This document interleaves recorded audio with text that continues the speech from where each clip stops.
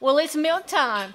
You get to meet Lily, and we're going to talk about our milking routine. What I'm doing here, and I don't think you're going to be able to see it this time, is I'm pouring hot water in a bucket, and I've got clean white rags, and I'm going to clean her udder up. And what that's going to do is it's going to get her ready for milking.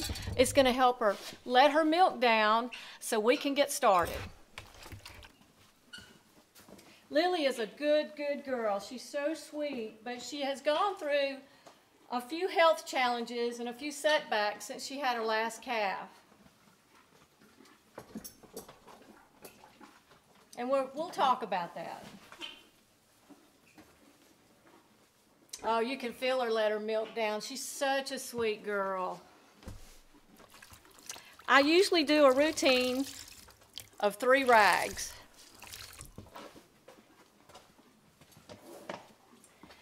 And I bring a thermos out full of good warm water. It's pretty hot. And I will wipe her down with 2 rags. I'll wipe her udder down. And that gets the dirt and the loose hair off. And also the warmth causes her to let her milk down. And what's so sweet is you can actually feel her when she lets her milk down. Now the last rag, I take 4 corners. Each corner is for a teat. And that's my final wipe. And then I hang it up here in case I have to wipe my hands on something.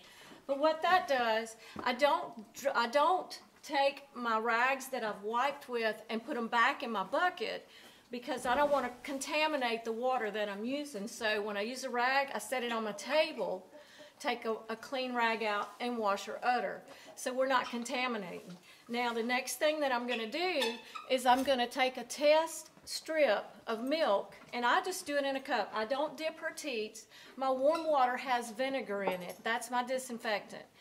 And I'll take and I will strip a little bit of milk in this cup and I will check each time to make sure there's no clots or blood or any problem. But I will tell you this, I know this cow very well.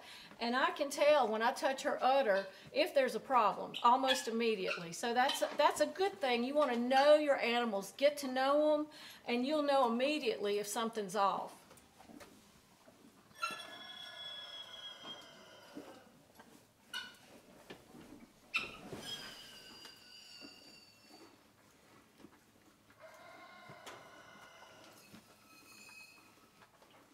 It's looking good. She is good now. I'll just set this off to the side. Okay, I'll be back with my bucket and we'll start milking. I'm going to show you something that I do that's a little bit different. I don't set my bucket on the stanchion floor because it's just going to get dirty by nature. There's nothing you can do about it. So I actually put my stainless steel bucket in another bucket. I've got this belt, this come off of an old suitcase or duffel bag, and I hold this between my legs and it never touches the floor.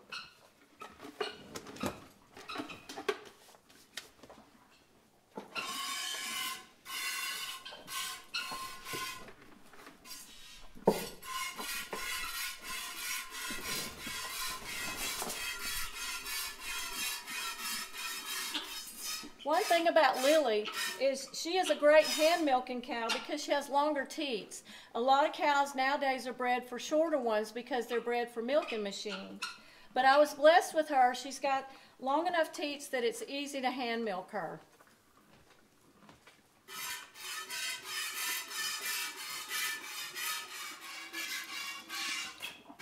I usually start on the front 2 quarters and I'll milk a little bit and then I'll move to the back 2 quarters and milk those a little bit, and it's just kind of back and forth and back and forth.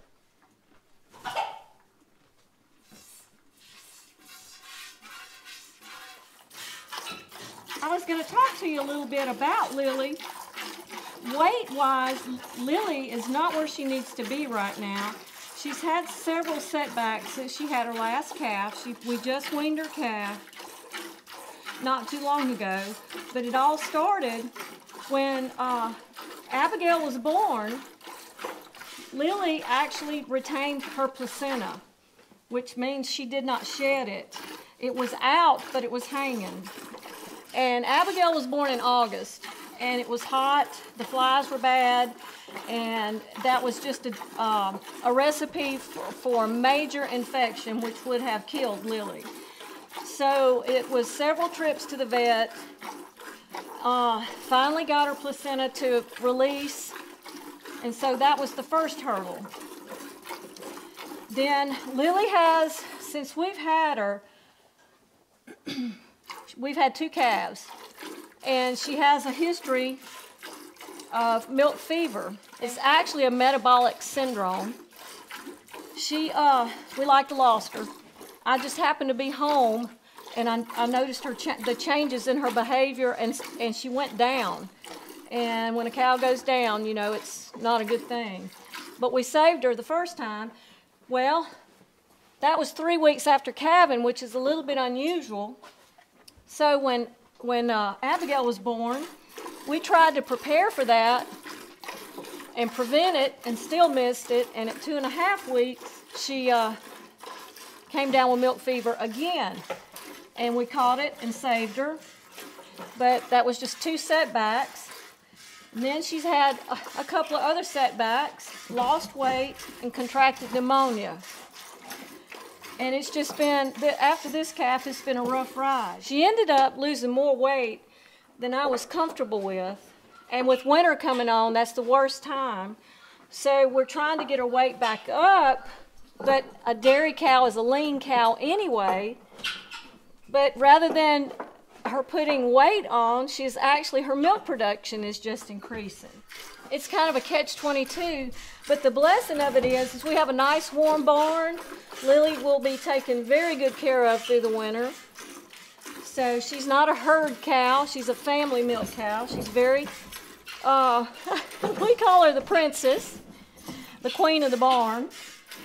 So she is healthy now, we're just trying to get weight on her. But you have to be careful with the grain. You don't want to overload with grain because their system is not designed to digest grain. They're grass eaters. She tends to get a tummy ache if you dump too much grain too fast. So we just have to be careful. And we have to give some thought to how we feed her. She's a blessing, though. She's a very sweet cow. She's very gentle. She's very loving. She's a little comical sometimes. And she is definitely part of the family. I prefer to hand milk. One reason is I love being close to my cow. I love having my hands on her. All of our animals, all of the horses and everything, we keep a close watch. We interact with them, and that way, if something does happen, you know immediately something's off. I'm going to finish up milking, and we'll meet back in the cabin, and I'll show you how I pour up my milk.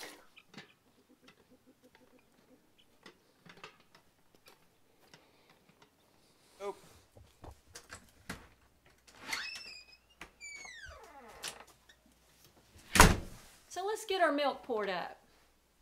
I wanted to show you some of the equipment that I use. The first thing is a 1/2 gallon mason jar, and then I have a stainless steel funnel. I prefer stainless over plastic because plastic can absorb odors and it's harder to clean. You can buy the larger funnels made for milk straining, but this one works fine for us. And then this is a straining rag cut from cotton flour sacks. You can buy these like at Walmart, and you can see that I've cut them into quarters. I lay it in the top, just like that. This strains very, very well. We've had no problem in 2 years. We love it. Now my milk bucket, you see how clean it is? There's no barn residue on it. And we just pour. Beautiful, fresh, raw, creamy Jersey milk. The last jar.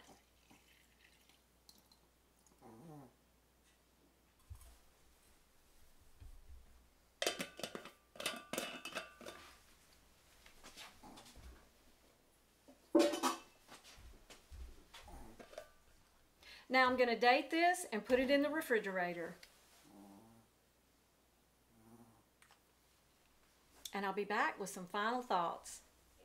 Well, we talked a little bit back in the barn about some of the health struggles Lily's had since she had her last calf. The last major struggle, which was not too long ago, was that she contracted pneumonia. God's word tells us that a righteous man regardeth the life of his beast. And Lily is a prime example. We have been blessed with Lily. We've had her right at 2 years. And she gives way more than she takes. She gives with her milk products, she gives with her personality, her sweetness, her gentleness. She's a kind little cow. We don't give it a second thought to give her what she needs. So I just want you to consider, if God created the animals and he pays attention to the fact that you care for those animals, he pays attention to you. He loves us. He created us. So get in that word. That's God's love letter to us. And let him talk to you through his word. Thank you so much for stopping by the cabin. And thank you for coming along as we did our morning chores. If you enjoyed this video, hit that like button. And it would bless me so much if you would subscribe and come back and visit me time and time again. And blessings from the cabin.